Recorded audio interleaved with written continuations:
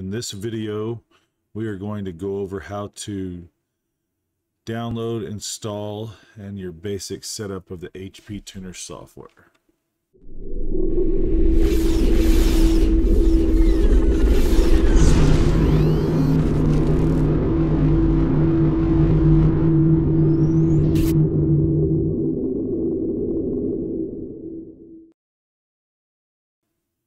First thing you want to do is go to HP Tuner's website, hptuners.com. Go to the downloads section. We download the latest stable version. The beta is used if you, sometimes if you have the latest cars, let's say you got an update that you're needing done on like a 2021 vehicle or something of that nature, you'll want to use the latest beta version to do that. Once you've downloaded the software, you can browse out to your Windows Explorer, or you can click on the link here.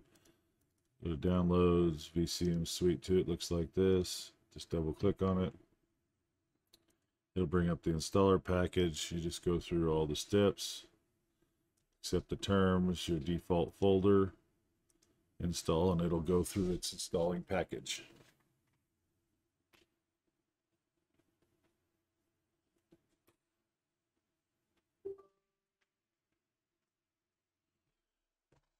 Just click yes. Finish button, it finishes it up. Go down on Windows 10, you'll go down to the start menu. Scroll down to where you see the HP Tuners folder. Right click on editor. I like to send to the desktop or pin to taskbar. Either or. And we'll pin to the start menu. You can put it over here.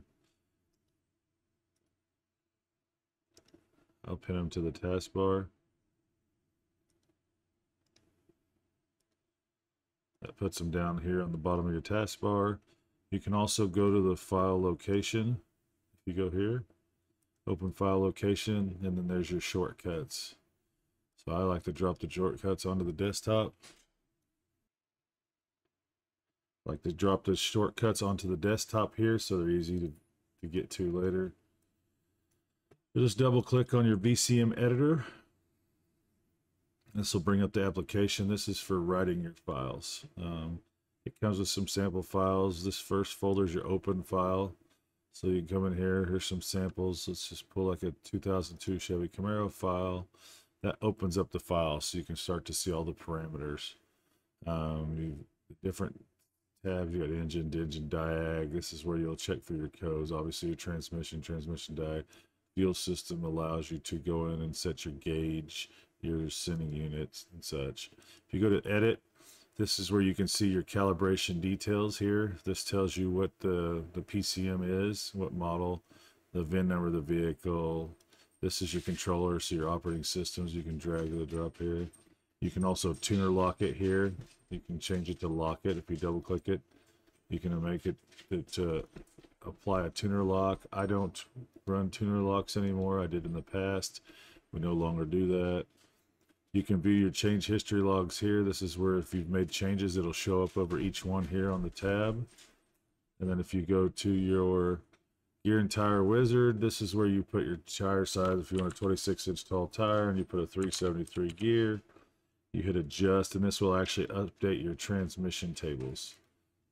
So when you come back up to your view change history, now you can see that all the transmission tables were updated and reflect the changes to the new speedo and the gear. So if you go to your shift speed, you'd see that since these are based off of speed, it would now have to be updated due to the gear and tire size. This is where they're gonna, shift. It also changes your output revolution, which affects your driving, your speedometer. And then your pulses per distance, same deal. A lot of people want to change their fan settings, so you go into your fans are here. You can change the temperature in which they come on in this particular file. Things of that nature. I go in, a lot of times the tools, you got options here. This is if you want it to be able to lock all your files. You want to load the last two on startup. If you're imperial or metric, most people, the standard is going to be imperial around here. In some areas, it'll obviously be metric. Your views tab here, you got your basic and your advanced. It basically cuts down your parameters and how many you can see. I always run advanced so you can see all the tabs that are available. Makes it easy to get to where you want to. Your info button here, this is where you can get, if you have your, I don't have my HP tuners box, my MPVI2 hooked up, but if you had the interface, this would tell you your codes, or sorry, not your codes, your keys, what keys you have available, what you've licensed, what vehicles are licensed. They'll all show up here. I'll go into this more in detail in a tuning file.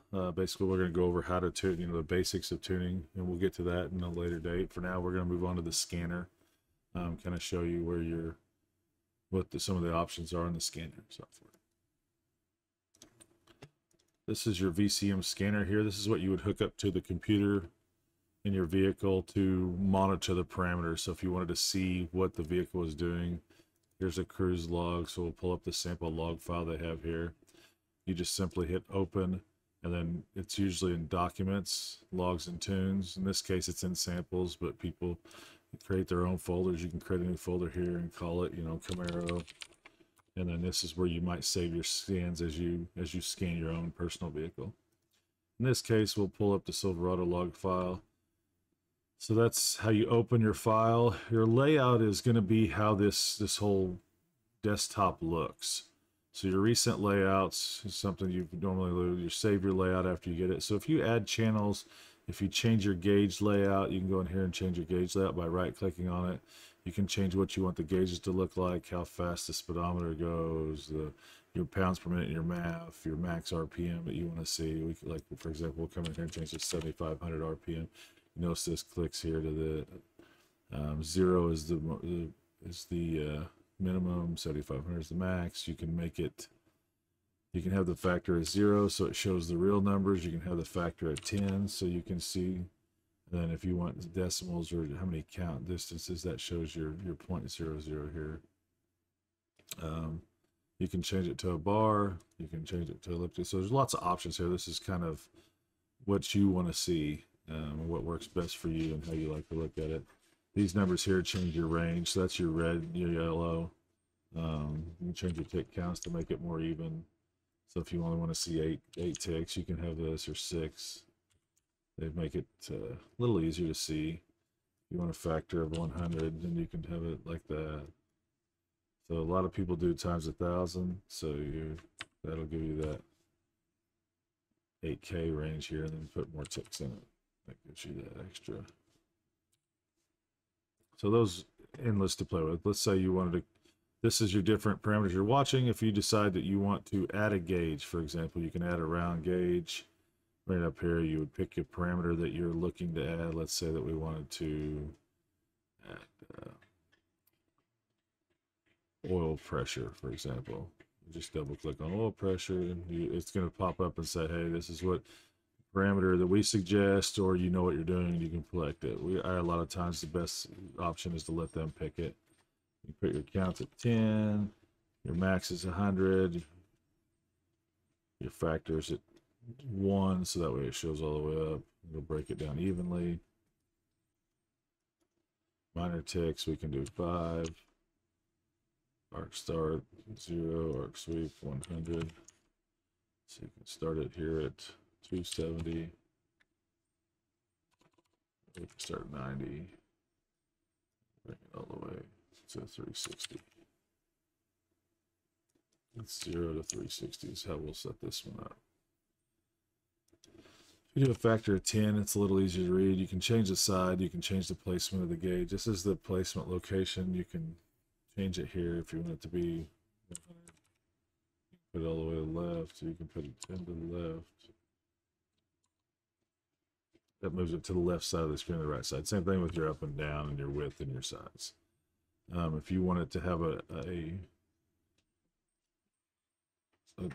range that you want the warning to come on, you can set this at, let's say, 10, 20 pounds. We got an order, and it ends at 10. And that gives you your indicator here, your yellow indicator.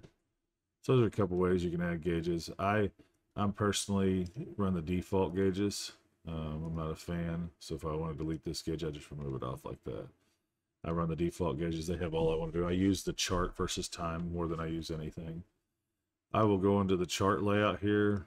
You can add your channels, see what you want to see. So we have RPM, speed, engine duty. If you want to add another channel to this, you get the plus sign here for a series. Once again, you add your parameter. We're looking at, let's say, we want to see the idle air control.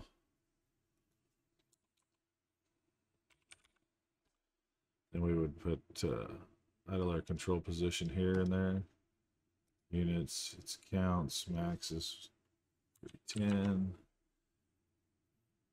You don't need a reference line. You can change the color to whatever color you pick that you choose. Just close. Now I cut it in. The only thing you can add on the charts time has to be in your channels over here. So see how we don't have a channel with it? In this particular log, that was not logged, and that channel was not logged during the pull as they were driving it. So you can't add it to the chart and get any live data. Now let's take that, we go over here and we take intake air temperature. I'm going to replace the IAC channel with intake air temperature. So we'll go in here and grab it.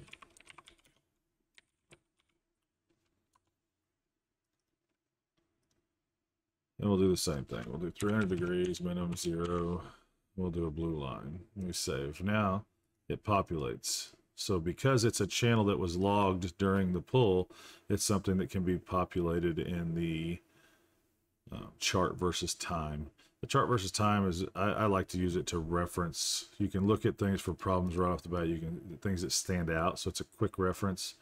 And then if you want to see, a lot of people are used to using like the volumetric efficiency table, the VE table. It's used in a lot of software.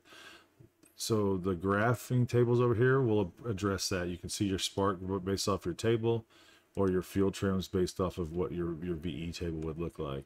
So let's say if we go back to our editor here on our shortcut, and we go to our Vcm Editor, and we open the Silverado file. I believe they have one. Yes, here we go. And you look at your, this is a later model one, so we'll use the Camaro for reference. If you look at your Camaro file, they have a primary VE. You notice this looks very similar to your graph. Your graph, what that does over here is your graph allows you to basically mimic this side. You can put the same numbers in both sides here and be able to see what, we'll pull this up, basically to see exactly where it affects your graph. So where that's useful is, right, if you left click in this corner, right in this corner, selects all, and then you hit copy. This is your correction factor. This is how much your computer is pulling on fueling. You can then come over to your fuel table here, paste special, multiply by percentage, and we've now pulled out in just those areas we've hit the amount of fuel that we had overfueled in this case. So very helpful later. And that's something we'll get into with that actual tuning later. But in this particular case, I'm just kind of showing you where the histogram, where the graphs show up and work well. Same thing, if you go to your graphs layouts, you can then add channels. There's a lot of preset ones in the Vcm Scanner and some of the layouts. I have a whole folder that I will show in our later videos that has different samples in it. They don't send you a whole lot of graphs in the beginning, I don't believe. No, there's not much in the default setting. We'll come in here and create them a lot of times. So if we want to add a graph, add a table, let's say we want it to be air fuel, you know, we're going to call it, so in this case, we're going to do manifold pressure. Let's say we wanted to do a, you know, based off of a wide band, and we wanted to get our fueling set up so we could use the correction instead of using long-term fuel trims. We would use the wideband variance, so we can set up one like this. So your column axis a lot of times here will be your intake manifold.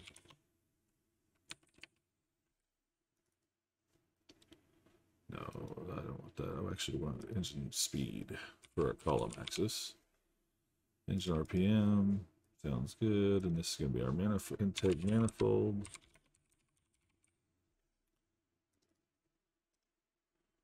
And then so what I like to do is I like to copy use your channels over here, your column axes. You've got to define these numbers. So what I'll do is I'll come over here and in the tune file that we're using, the vehicle that I'm working on, I'll come over here, for example, this Camaro, we'll pull our column axis. So if I right click on this column axis, you can actually copy labels. And so if we do that, then we can paste those here. Just hit Control V. That allows you to paste them. So I come back over here, right click, row axis, copy labels, Control V. And then that should populate our table. So now when we come out here to map, we see we've got our column set up and we've got our RPM set up, and it actually matches the file that we're using as our base. So we'll change this to AFR, let's say. And then our parameter that we're going to use is going to be our wideband. So usually on your widebands, they're going to be set up as a external sensor. So let's say that you had set up a wideband, and we'll get to that later. But you go in here and you got an AEM wideband set up.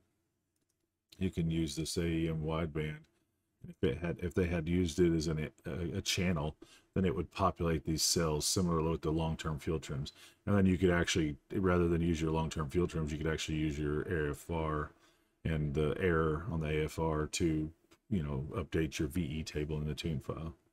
So that's the basics on how to set this up. In terms of what each graph does. We'll get into more detailed in another video showing you how to basically do it for each file that you're working on, but this kind of gives you a rough rundown. Once again, the help menu here, resync interface, you can pull and it'll check your files and your keys, and to make sure you have a license, you'll input those there. Tools is similar to before. Your options, imperial metric, same thing as you've got a calculator, you got unit conversion. So let's say you're working and so you're used to seeing PSI, you can convert it to KPA. So 10 pounds is 68 KPA. Same thing with, temperature for 200 degrees, it's 93, so it's useful calculators built in there for that. Math parameters, this will be where you do some user math. You can set up some channels. Let's say you wanted to do fuel efficiency, or if you wanted to do calculated horsepower based off of fuel usage. These are all channels, you can create those, and then these are things that you can actually, bring in and look at later and watch. I've even put math channels up here and watched them to do, estimated horsepower, for example. We do that a lot in the fifth, Gen 5 ECUs. So this will come into play later, once again, in a later video. So if you want to add your chart to time, you want to add your graph, gauge, these are all those things are here. You save the layouts. Obviously it's self-explanatory. Once you get one the way you like it, you save it out, and it could be, let's say your Camaros, or third gen Camaros, and let's say you want a fourth gen fourth gen Camaros, and let's say you have a fifth gen and they've got a different ECU. Well, then you'd want to have a different layout. So we'll get into that in a later video, but for mine, this will at least to help you get the software set up, and you can kind of play around in the log files, click on them, see what it does. Don't be afraid to try anything in the log files, in the sample files, because you can't hurt anything in the sample files. So you can change and see what it does and get used to it. Stay tuned for another video, and we'll go over in more depth what we need to do to basically start a file and how you would go about tuning from start to finish on a basic engine combo, and then we'll get into more after that. Thank you. Be sure to like and subscribe below. Thank you.